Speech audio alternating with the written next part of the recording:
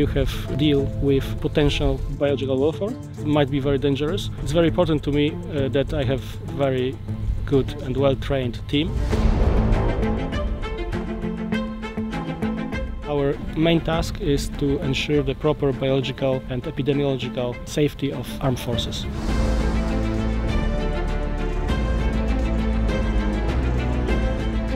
Poland is in a very specific place, eastern flank of the NATO, on the first line. We are saving lives here, not only people from our Polish army, also civilians and also our friends, allies from other countries. I'm proud that we are in the NATO and we are one piece of the great big army.